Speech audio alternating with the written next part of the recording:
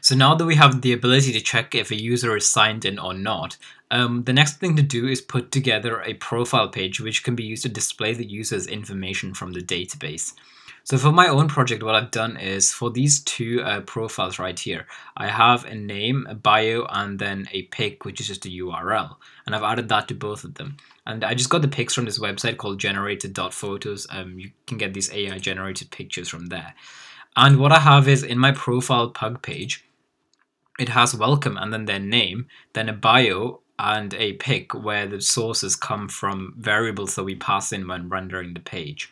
And remember that if we're signed in, the request.user has all the fields of the database.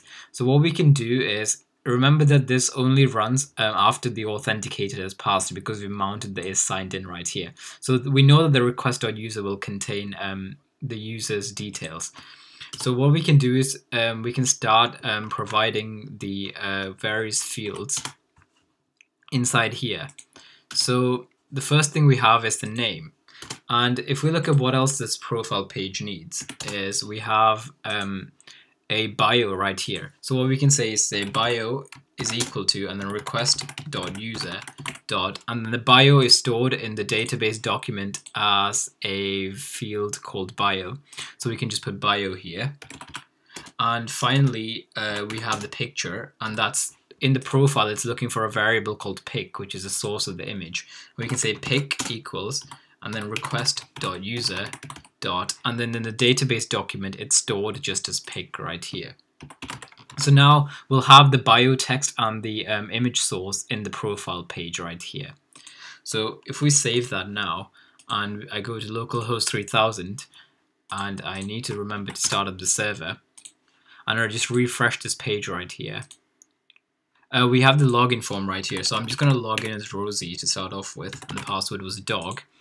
And if we submit it, we can see that we have the welcome with the name. We have the bio, that's the same bio from the database right here. And then we have the pic, which has also been loaded from the database. I know I also added a logout button, but I haven't implemented that yet, so that's still not ready. If I go back to the home page, and I just go ahead and clear this cookie right here, and then I empty cache and do a hard reload, I'm just going to double check that I'm still logged out. So if I just go to profile, yep, I'm logged out. And if I go to Steve and then put in Steve's password, which was fish, and then I submit that, we can see that we have Steve's profile information right here. It says welcome Steve, and then Steve's bios right here, and then Steve's pics right here as well. So that's essentially what we're going to do in this challenge. So let's look at what we need to do. So the profile page is authenticated. Okay, so what it says first is that we have to give the username variable, which will be stored in the username field. By the way, in the actual freeCodeCamp database, I don't have any users right now, but it will be stored in the username field. And we need to pass that as username right here. So what we want to do is, if we go to server.js, when we're rendering the profile page right here, but we can give an object here, and we can say username, and the username is in the rec.user, which is the user document, and it's just in a field called username like this. So we've passed the username to the profile, and profile now has this username variable.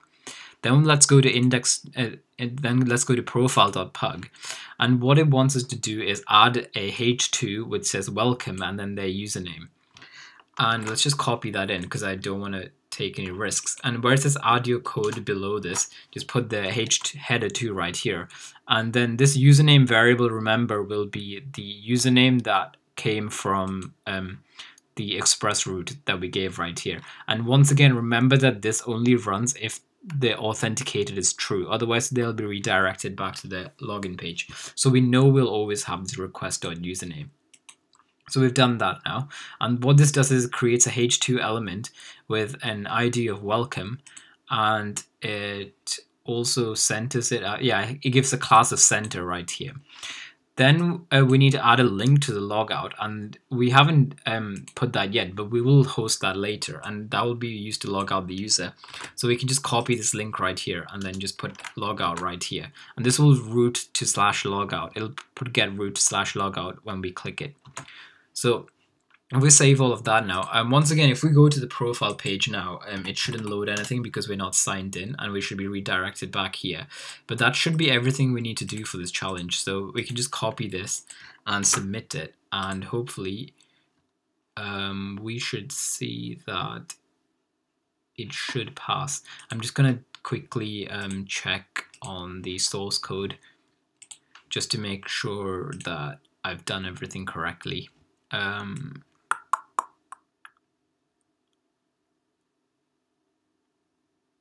It's because I've rendered the profile page as profile here, but I think I might need to render it as view/pug/profile. So let's just copy that. It's because when I did it, I set up the view directory, I think, somewhere, and they have a different way where they put the full path in. So what I'm just gonna do is I'm just gonna go back to the previous challenge, and I'm just going to copy this right here for the rendering. It should have worked with just profile by itself, but I think maybe the way it's being tested is you have to do it like this. So this looks in the current directory and then renders views, then pug, and then profile. If I tried with those and I submit this, oops, fingers crossed. Yeah, we can see that it works. So just make sure that you have your render process set up like this and not just profile like the way I had it. It should work with just profile, but again, annoyingly, it's marked line by line, so just make sure you have it like that. Make sure you give the username to the renderer, and this will make sure that the username variable with the user's document's username is available in the profile, and then it will be rendered here in this username field. That should be everything you need to do the challenge, so you can submit it and go on to the next one.